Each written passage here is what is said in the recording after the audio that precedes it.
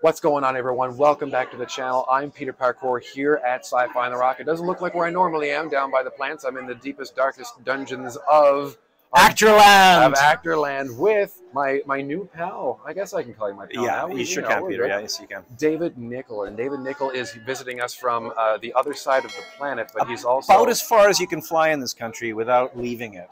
Right. Unfortunately, sometimes. It's a long way to come. I mean, I fly to Europe a lot, and this is basically halfway, and you're still losing your almost 4.5 hours. Yeah, it's brutal. Coming out it here. Can be for sure. It's if it's not going one way or the other, so you're either gaining or losing, and you're just. You made Newfoundland too far away. Well, I'm not even from here, so yeah, Newfoundland. Yeah, Newfoundland. Yeah. So, David, obviously, everyone knows why I'm here because I'm the famous YouTuber, and you're just this. I know you're the famous YouTuber of. Thank you very much for having me on. First of all. Oh, well, thank you for taking the time to actually chat with me. But you were just on these small shows like Stargate, Supernatural, yeah, you heard of these those small things. Yeah. But please. Wax melodic about yourself. Well, I don't know. You're asking an actor to talk about themselves. I don't know if we know how to do that. Yeah, I know. How much battery do I have? Yeah, how much battery do we have? Well, it's a real pleasure to be here. I mean, I've been doing conventions for a couple of years now, ever since Stargate came along. Honestly, it caught me off guard. I didn't know what conventions would be like when I first started coming to them, and I love them now. It's a phenomenon that you don't see, I don't think, in any other profession. Because as actors, we go to our jobs. You go to the studio. You do the scenes. You do the show, and you go home and you wash the dishes. Right. There's no feedback. There's no sort of there's no sort of reach of what it is. So. Coming out to these things has been a real eye opener in terms of the work that you do as an actor actually goes out into the world. And I can only imagine that, really and truly, like you said, because I mean, like I'm a child of the '90s, and as of that, I constantly crave validation. It's just one of those things. The type A's from the '90s were the ones that were like, am I doing this right? Am I doing okay? You're doing fine. I just need you to say that I'm doing fine, Peter. Yep, you're doing fine. See, all it works like Oh magic. my God, that little dopamine and serotonin bell just went. It's great. No, this is a lot of fun. I've been doing this since I was a kid. I was a kid actor. I grew up through the theater.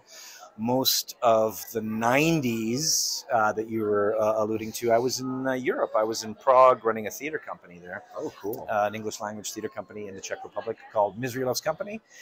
And with that was sort of when the first productions started coming out to the Czech Republic in '95, '96, and that's when my first sort of bigger roles started happening. Okay. Because there was no agency system or there was no casting in place in the Czech Republic at the time. So I got, as the artistic director of the theater company, I got all the calls for, do you have any actors? Do we have any actors? It's me. It's me. Yeah, you want to hire me? You want me here? Only me. Never mind that. No other actors. It's just me. Thank you very much. So that's sort of where it started, and then I met and married my wife currently, and we moved to Vancouver, where I'm originally from, at the end of the decade in the '90s, and shortly after that, it would have been '03 or '04 when Atlantis came calling, and it was a show that I wasn't familiar with because it was on TV while I was in Europe. The whole Stargate phenomenon kind of missed me, and X-Files even too, which sort of put Vancouver on the map a lot. Right. Yes. In terms of of being a Hollywood away camp, right? We're in the same time zone as LA. Yeah. The Canadian dollar is weaker, so that they can come up in a 2-hour flight, and and most of the money that's put into the project is on the screen. You can see it there. That's what they like. That's why Vancouver started to grow, to explode as a film center in the '90s. So at the end of that decade, when I got in '99, things were already humming, kind of going fast. Yeah. And so I got into Stargate, and I had no idea what I was in for. And kind of like me now. You want to interview David Nykl? Sure. Okay. It's going great. It's going great so far. So it was a real eye opener to be introduced into the world of sci-fi, and ultimately the creativity and the awesomeness of the fans. It never fails to surprise me, the community this engenders, the good that it does for people that sometimes have social interaction issues or you know, on the spectrum or something like that, they'll come to shows like this and come out. So it is a massive phenomenon, a worldwide phenomenon. I mean, this is in Madrid, in Tel Aviv, in all over the world. People watch TV, Stargate, and they love the show. They respond to the characters, and that's the part I love. And well, that's the thing. It's part of your legacy now. That's something that you'll be able to talk about. That's a big word, legacy. Yeah, but I mean, right now it's just kind of cool to meet the people. But I suppose, yeah, after a while, it does build it, and it's phenomenal because you're in people's kitchens, in their bedrooms, in their living rooms every week. Yep. In a one-way mirror. You know, you don't see them, but they see you, and they start getting a relationship with you. So when you come to places like this, you've never seen them before, and they go, "Hi, Dave, how are you?" And I'm like, "Wow, I guess hi." Who are you? Oh, nice. So in terms of that, so like we've got the major part of your history and how you feel about all the projects that you've been working on for the most part. But like, what was it like? Did you just kind of fall into acting? Were you pushed into it? Was it just happen like? That kid looks great. No, put it on a newspaper. No, you know, it was partially the environment at home. I mean, my parents were always sort of pro theater and pro the arts. They never really sort of insisted that I become an accountant. Sometimes I wish they did. Sometimes no, I don't. I love this job. Are you kidding? And ultimately, what I always think of is that I was a pretty curious kid, and I loved doing lots of stuff, and then I couldn't decide. And I thought, well, if I'm an actor, I can be all those things. Right. I can be a spaceman. I can be a prince. I can be a whatever the different recent roles, mafia gangster. Whatever the call sheet tells you. Whatever the call sheet tells you. Yeah. And then I studied at university, and that's sort of kind of how it came. And then you heard the story about how I started running the theater in Prague, and it becomes part of your blood at that point. It's like the stories that you hear about everyone. Like obviously you were part of Supernatural, so you hear about the stories of Jared Padalecki where he was behind the camera. And then he was like, well, then he just basically, now it was a show that ran 15 seasons, so obviously eventually everyone's going to grow up. But then he started to direct a large number of episodes as well. So you just kind of becomes part of you to the point of like, well, I was told what to do. Now I'm going to tell other people what to do for me. Well, you see the process and you see how it works on sets, and it's time consuming and it's arduous, but it ultimately rewarding when you get good people to work with. And when you are in a situation like on Supernatural or on Stargate it's a groups of people that have worked together for years, right? Often 16 hours a day, 14 hours a day, 12 hours a day, you know, in the same room. So you develop a language, and we called it a well-oiled machine when it was working. I mean, you come on some sets and it's a mess. But Stargate, Supernatural, these shows that have been legacy shows that have been running for a while, it's just like slipping into a nice, nice jacket. It's just nice, you just kind of slip into it. So I was like the glove effect. The glove effect, yeah. So when you're auditioning for a role, like what is it that would actually draw you to a project? Is it like is it like I want to anything you can throw at me, want to try, or do you challenge yourself to fill anything, or is like no, today I want to be this? Yeah, no, it's not really that self-driven. I mean, I get what my agent sends me, and my agent sort of sends whatever is going at the time. Obviously, the casting and the agency sort of knows the type of person that you are, so they start sort of setting you roles that, I mean, I get Eastern European a lot, right? I get the Russian guy on Arrow, Dr. Zelenka being the Czech-speaking one, so that's kind of a niche. And you're typecast, I see. Well, you notice I didn't use that word, but there is sort of a niche or a forte, or what you're known for. Okay. So it's not like I can sort of pick up the phone and go, I want to do a cowboy movie, which I do. I'd love to be in a. See, did you guys hear that? This is it. It's in YouTube now. So when it comes to you and you read for this would be cool, and some things you're less enthusiastic about than others.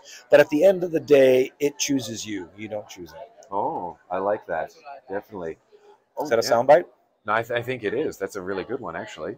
So, I mean, not to kind of sound pedantic or anything like that, but like, what has been your top role? Like, we know that you've been in a ton of stuff. You've been in Stargate. You mentioned Supernatural, which was a shorter role than most.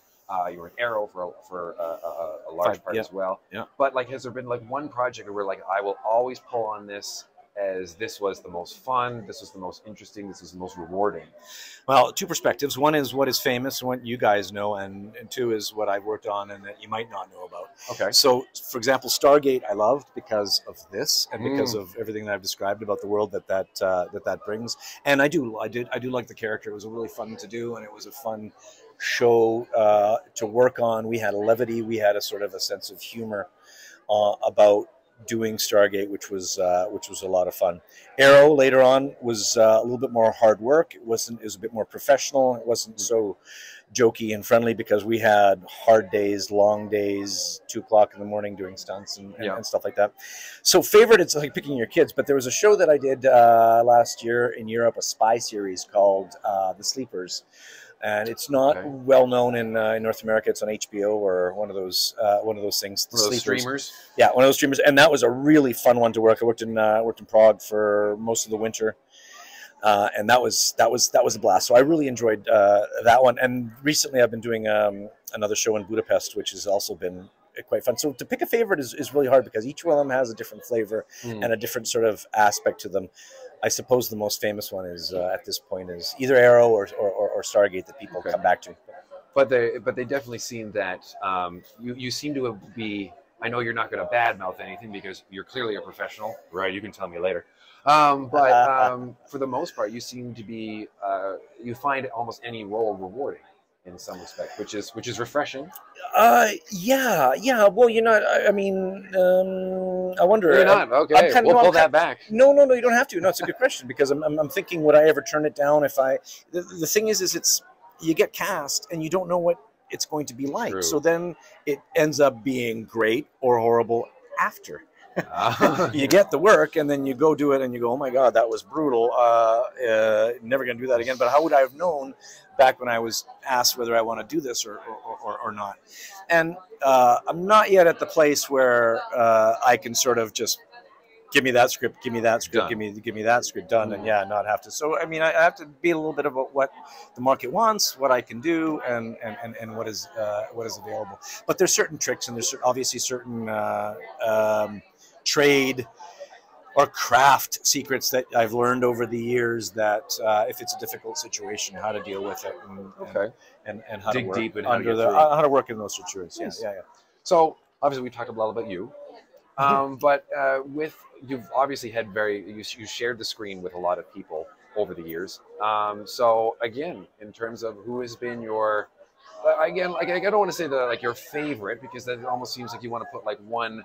Just this is my top, but like who's been like the people that have been the most fun to work with? I'll give you a couple. How about that? So sure. We don't go with favorite. I really enjoyed working with David Nykl on Stargate. We had a really good sort of Mutt and Jeff routine. Okay. That was big fun to do, and he's a great guy, and he's fun to work with, despite what everybody says. Hi, Dave. You're not going to watch this anyway. At least. No, he might. He might.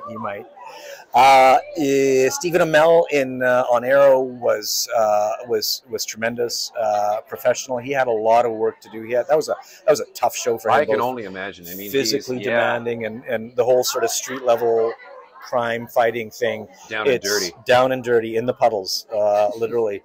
So that was really good. He was a bit of a partner in crime in terms of working with that because we commiserated a lot and had tough scenes to do together. So that was fun. So he was really good. I worked with some names like Shirley MacLaine. That was kind of fun back in the day. Wow. Who else?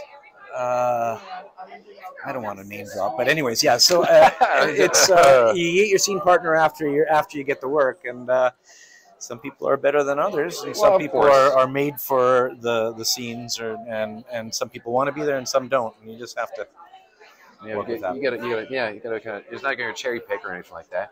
But so on a lot of the shows that you've been on or been a part of have been like, I guess you could consider them like more action-oriented shows instead of more like there's drama and everything, but there's been a lot of action in Stargate. And again, I know I keep bringing back the three of Supernatural as well as Arrow and whatnot. But like on Fringe and everything like that, that was a show that I used to watch back in the day as well. Yeah, we're on Fringe, yeah. And so, like, how do you like with any of these roles? Because again, I'm not familiar with everything. So this is where I say I saw the name David Nykl, and of course I have to interview them because that's what we do. But at the same time, in terms of recognizing how much action would you be involved with, and how much like would you have been like, okay, I'm stepping back, this is more stunt stuff? Is it Again, it doesn't work that way necessarily that you're gonna, I mean, most of the stuff on TV that is scripted television falls into genres, right? Like you'll have the hospital dramas, you have the sci-fi dramas, you have the procedurals, as they're called, which are the cop shows. okay?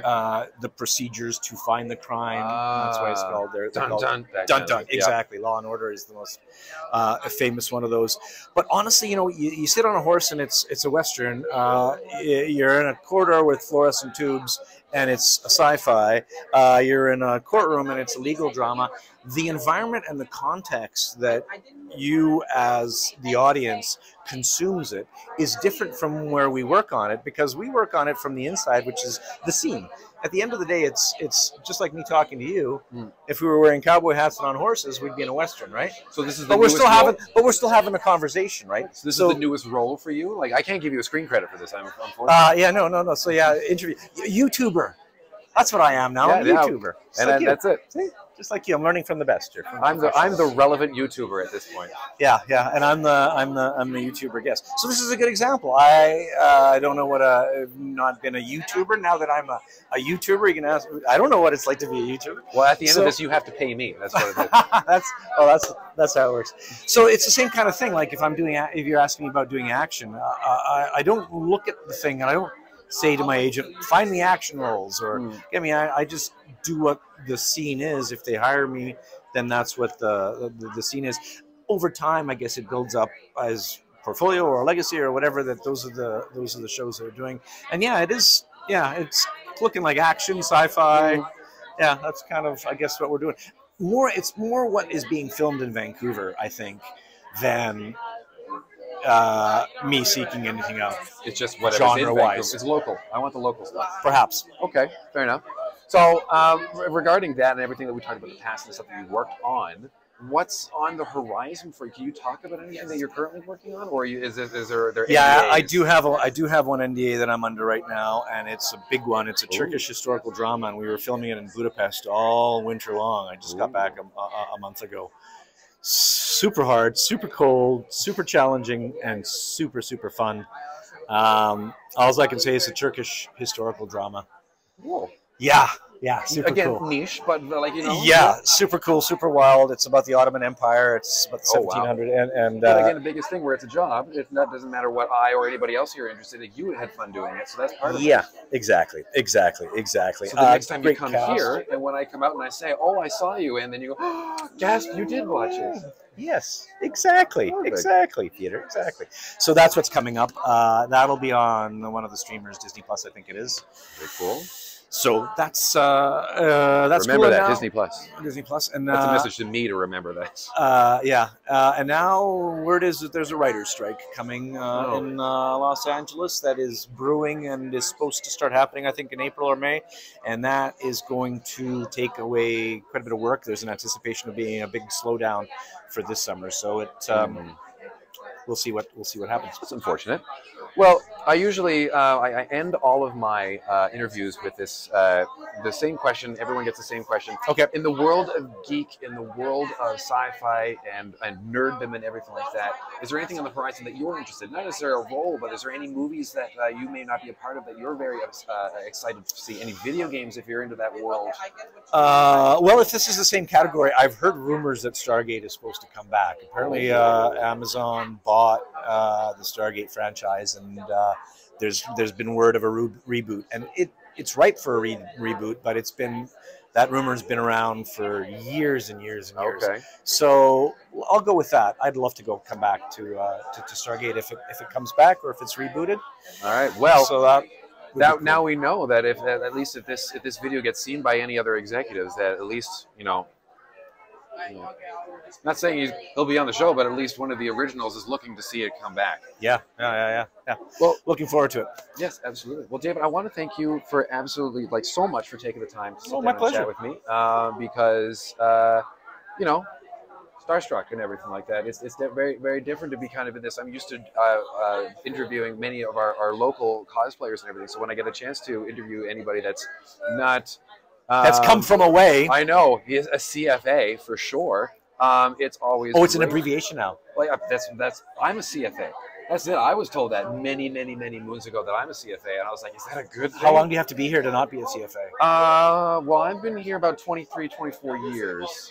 I got a ways to go. Yeah, well, I know. I think technically, I think all you have to do is kiss the cod, and then I don't think you're a CFA. Oh, that anymore. happened. That happened 10 years ago. So. Oh, you're not a CFA. You're done. You're a local. You just got to start wearing the hat. So I appreciate you so much for doing this with us. Again, I'm Peter Parkour of the Destroyed Theorists, here with David Nykl of many Stargate, Supernatural, Fringe, Arrow fame, and all that stuff. Again, I cannot thank you much. My pleasure. Enough for doing this. My pleasure, Peter. Thanks. So as from here at Sci-Fi on the Rock 2023, here at the Sheraton Hotel in Newfoundland, I'm Peter Parkour of the Destroyed Theorists. And like we always say around here, keep it real. Keep it real, guys.